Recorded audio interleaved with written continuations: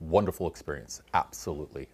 It was a privilege and an honor to go down, but just also to see, most high schools is just college, college, college, wonderful. But the traditional college venue, our path, right out of high school, kind of four-year college, kind of what I did.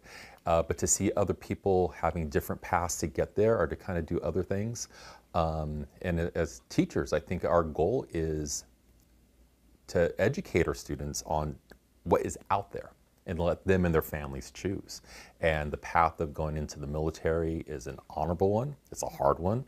But it's a great path for some of our students. And it should be something that we should be at least offering or knowledgeable about, as opposed to everyone four-year college, and that's the only way to go. And if you don't go that way, then something went wrong.